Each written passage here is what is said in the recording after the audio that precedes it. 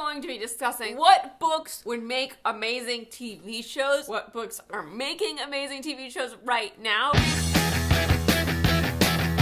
As you can imagine, I love this.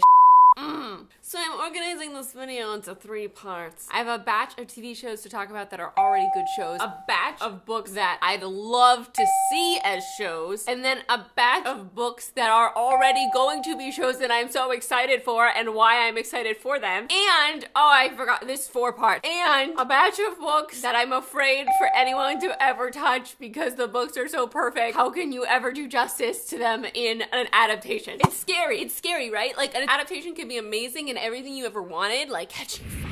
Or it could be like the one that doesn't exist. It could be just not what you wanted at all. And it could threaten the love that's in your heart for the book just because you're so frustrated with how the TV show or movie came out and you just want to just block that out of your brain, and you have to take the time to be like, no, that doesn't even exist. Ignore it, Christine, ignore it. It didn't happen. That's traumatic. I've gone through it. You've been through it with me. It's harsh, man. It's harsh seeing your favorite series go into a TV show that you're not a fan of. Today's discussion was inspired by our November Booksplosion book of the month. This month we're working with Simon & Schuster. If you don't know by now, ooh, I dropped it. If you don't know by now, I co-host an online book club called Booksplosion. Our channel is youtube.com/Booksplosion. We have a book that we've picked every month to read along together with y'all. And then there's a live show at the end of the month where we discuss it and take live questions. We also do a segment called Dear Booksplosion once a month, where we answer advice emails and stuff together. And we've been doing themed months. So last month we did like send in your biggest fears and anxieties, what your boggart would be. This month we're doing send in like any Thanksgiving stories that you have, your favorite Thanksgiving food, your favorite Thanksgiving memory, like anything Thanksgiving related. So our November book of the month is Cursed, and this book is already becoming a Netflix original series. It's happening. So we're gonna read the book together, so we are prepped, so we can do all the comparisons. It's gonna be great. It's a fantastical retelling of sorts of the King Arthur Knights of the Round Table story. If you want to read along with us, pick up Cursed. We'll discuss it together and you'll be prepped for the upcoming Netflix show. Let's start this party with books that have already been adapted, that have made amazing TV. My favorites have been things like True Blood, The Vampire Diaries. Now, Vampire Diaries, I think, had a lot of books,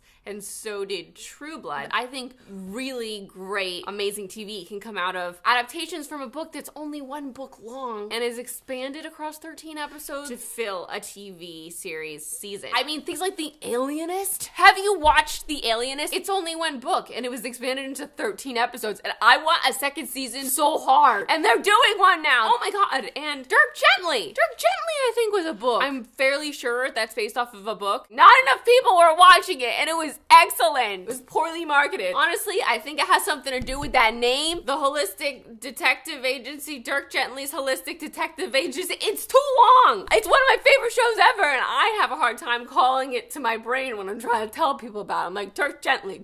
It's called Dirk Gently. Wait, no. Dirk Gently's Holistic. Another TV show that was based off of 1 book, but ran for 7 amazing seasons. Orange is the New Black. Orange is the New Black was 1 book about 1 woman's 1 year in jail. And it has been expanded into this beautiful series with so many amazing different types of characters, filled with so much emotion. Expanding 1 book into a longer lasting series is becoming more and more popular as time goes on. And the general reading fads have kind of shifted. Before, we were seeing a lot of fantasy. Things like Game of Thrones. Wow, what an amazing adaptation. Those have been so successful in the past, but they're all kind of coming to the natural end. Like Vampire Diaries ended a couple years ago. True Blood ended like 5 years ago now. Game of Thrones ended this year. I keep coming back to my point here. I love when TV shows come out of 1 book. We've had 13 Reasons Why be turned into a TV show. Love it or hate it, especially the first season. I feel like they did an amazing job expanding this story into a 13 episode arc. And then, of course, we have the most recent adaptation of 1 book into a series that I was so excited about and then so nervous about because I did not like the teaser trailer. But now, having watched the first 2 episodes, I'm loving it, and that is Looking for Alaska by John Green. I am so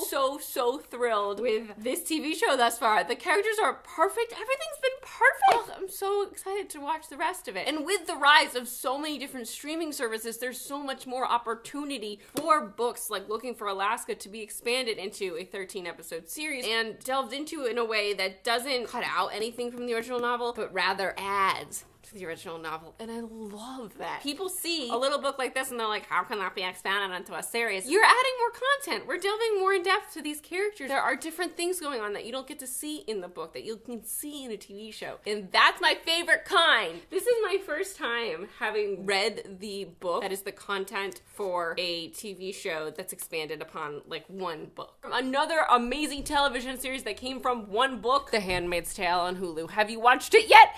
Have you? Let's talk about what's already in the works, what's coming, because it's all extremely exciting. The first I have here being the Shadow and Bone Netflix series that is coming. The cast was just announced. It just started filming in Budapest. I am so pumped for this. I hope this is gonna be as amazing as the books are. The world that Lee's created is so rich and full of all these different cultures. There's just so much. There's so much to explore, and the perfect way to do that. Like, you could not do this world as much justice in movie form, just because there's so much more to it than just this book. Lee has expanded it so much with the Six of Crows series. They go hand in hand, so I'm so glad the Six of Crows characters have been casted in the Shadow and Bone series, so those stories are going to be told in tandem. I mean, it's so exciting, and Ben Barnes is playing the Darkling. Ben Barnes, the Darkling, you guys! Oh my god, when I saw his face on the cast poster, I was like, Ben Barnes! So I don't really know Ben Barnes other than how I know him in Westworld. His character in relationship with his soon-to-be brother-in-law in Westworld was one of my favorite things to watch, their storyline together. And my favorite parts of season 2 of Westworld, which was kind of all over the place, was him and his brother-in-law. I mean, that really, it was like the human string really tied everything together. It was wonderful. So he's great, and I'm so excited to watch him in this role and see all the other actors that I don't know as well portray all these other amazing characters.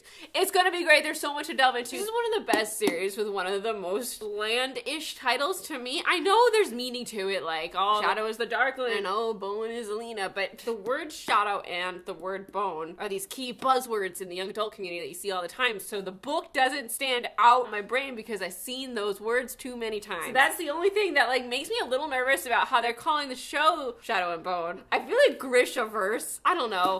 It's hard to title it. Everyone knows Shadow and Bone, so hopefully it'll be fine. The title won't distract people. It's like the title Vampire Academy that like distracts people. Vampire Academy would make a great show. I don't have it on my list. I'm adding it right now. But it's like Vampire Academy in that the title isn't thrilling.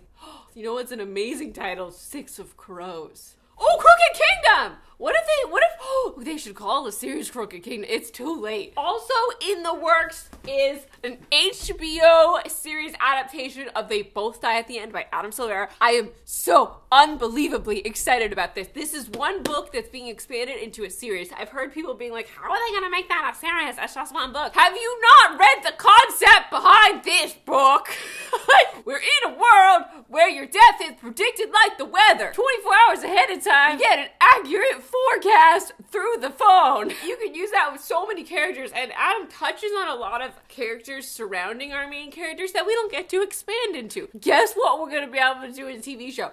Expand. I love this book, and I can't. HBO is like the dream place. HBO is the dream adaptation team. They have such high standards. You know that it has to be a certain level of production value. I'm so excited. This is, if you haven't read They Both Die at the End, man, you gotta get on it. Just listen. You can do the audiobook. The audiobook is so good. I did the audiobook. It was amazing. I'm an Audible affiliate. You can use my link in the description to get your first book for free. I was so excited for Adam when I saw that this was happening. I missed the announcement, and it was like weeks later that I saw that he was at like the HBO offices on Instagram, and I was like, whoa! This is amazing!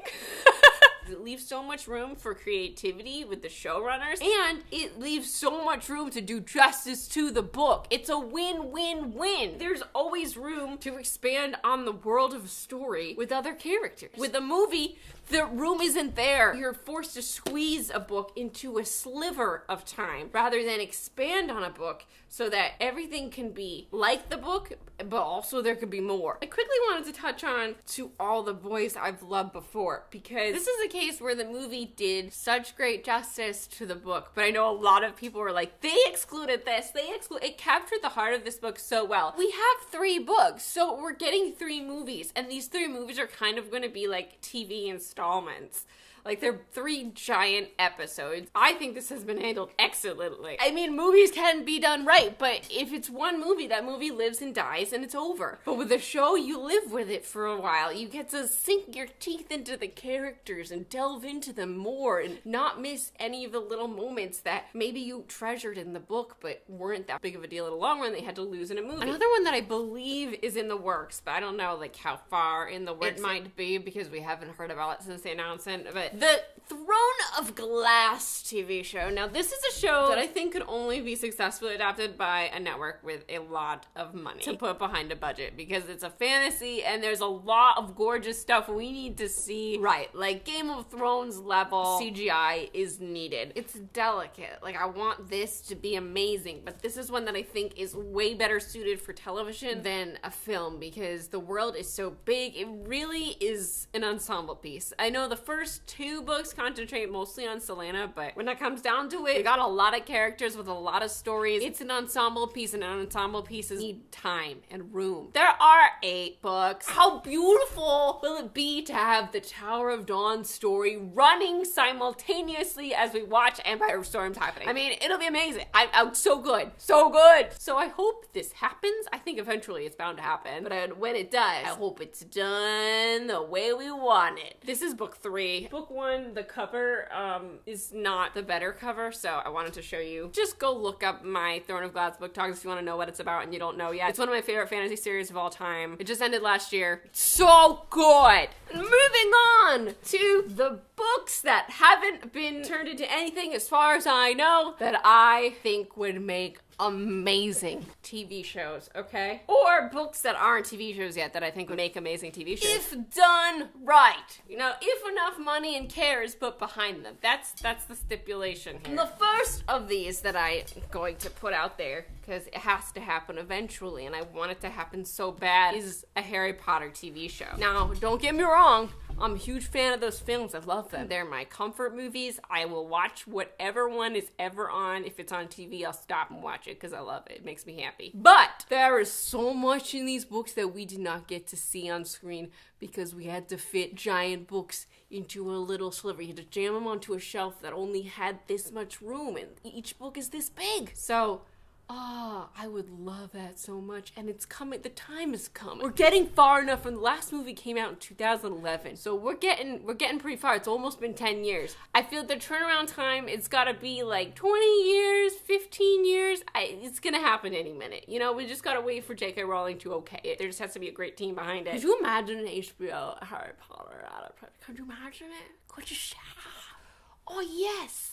Could you imagine a new Ginny? My heart pitter-patters at the thought. It's gonna happen eventually. Whenever that day comes, I will rejoice. Next, I am adamant that this happened. I don't know who owns the rights right now, but Percy Jackson, the television series, has to happen. We now have seen a successful television series and a successful movie series grow with the actors, okay? Stranger Things, we started when they were 11, 12. That's what we need to do with The Lightning Thief. And we have to walk that line that Chris Columbus walked so well in the first Harry Potter film between like heartwarming and cheesy. And it's perfect, the perfect balance in The Sorcerer's Stone. It has to take the source material seriously, but also lightheartedly, and it has to have a budget, a real good budget. Stranger Things sort of mood, tone for Percy Jackson and The Lightning Thief would be great. You know, there's so much humor, lots of kids but it's not shot like a kid's show. It's not like Nickelodeon. You know, it's not overacted. It's the kids are the appropriate age. We can delve into this story. There's so much content for Percy Jackson. There's so much to work with. We need someone who cares a lot about these books and making them great to get the rights and make this into a show. The Percy Jackson film legacy cannot be left with those two things that we saw in the theater. We can't.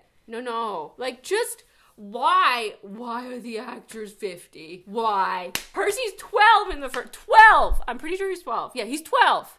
He's 12. I love Logan Lerman, but he's like 50. Not 50. He's younger than me. But he's in his 20s, okay? He was in his late teens or 20s when that movie was shot. It didn't make any sense. We couldn't go from there. You can't grow up in a series if you're already grown up. That's just not how humans work. Another one, Vampire Academy. Now, there's so much world. There's so much to play with. It's at a boarding school. Like, it would make an amazing TV show. There are 7 books. There's so many characters. They're all so colorful. There's so many adventures. Like, it's so funny. It's so packed with humor. And it was stuffed into, you know, a little space on the shelf for the movie. It wasn't taken seriously as amazing content. You know, it was taken as another teen YA movie that will explode no matter what we do with it. So let's just, let's cut this out, let's just, and do whatever, you know, if it works, it goes, it works. And instead of, like, putting the care into creating the mythology, I mean, they just dropped an info dump about the world in the first 5 minutes, and it was just like, let me tell you all the background of this story. But if we had a show, they have time to build the world, delve into all those amazing characters. Like, those books are fantastic. If you haven't read them yet, they're so much fun, and it just hasn't been done justice. And you know what could do it justice? More time. A show with a budget and a great team of people who want to make it into the best thing it can be instead of trying to get it out quickly. They could change the name. Oh, like, we didn't even really delve into the different kinds of vampires. We didn't get to go to Russia. We didn't do any of the fun stuff. The first book is just the build, and then all the other books after that, like, really dig into all these crazy adventures that are amazing. You know what would make an amazing TV show? Like, if a streaming service or if a cable network, the Scythe trilogy, the Scythe series.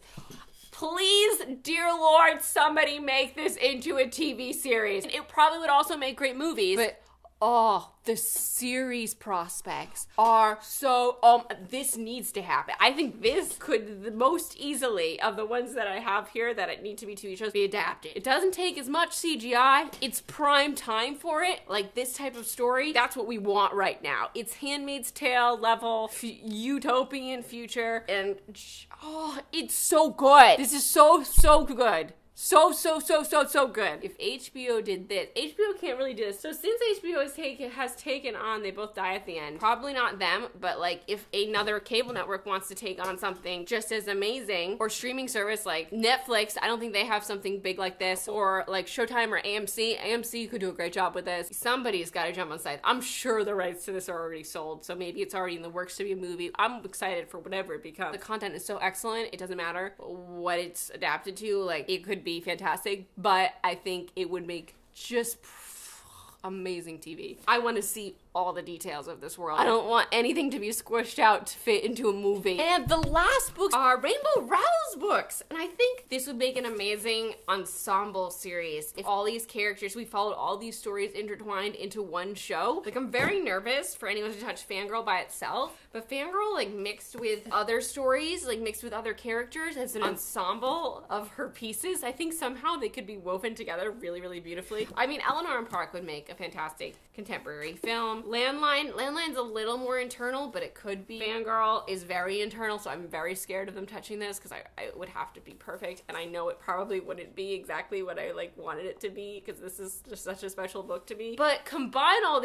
attachments in some way, I think they could be really wonderful. Like 4 Weddings and a Funeral. All these different stories somehow intertwining. Of course, they would have to become more connected, and maybe people will be related to each other or friends with each other, but I think there's a lot of potential there to make a TV show like that. Imagine I'm holding attachments too, because I think they all could be written together. They could also all be written separately. Again, I'm sure that all the film or TV rights have already been snatched up by different companies. Finally, moving on to the official section of things that I fear the adaptations of. The first, obviously, was Fangirl. I already said it, so kind of stepped on my own toes there. The other adaptation prospect that scares the crap out of me is the Infernal Devices series, because I love this trilogy so much. It's my favorite trilogy of all time, and I don't want anything less than perfection for it. It's a period piece. It needs a budget. It needs tender, loving care. It needs to be taken seriously as a project. And like when I say I want things to be taken seriously, I don't mean like they have to take themselves seriously. I mean like when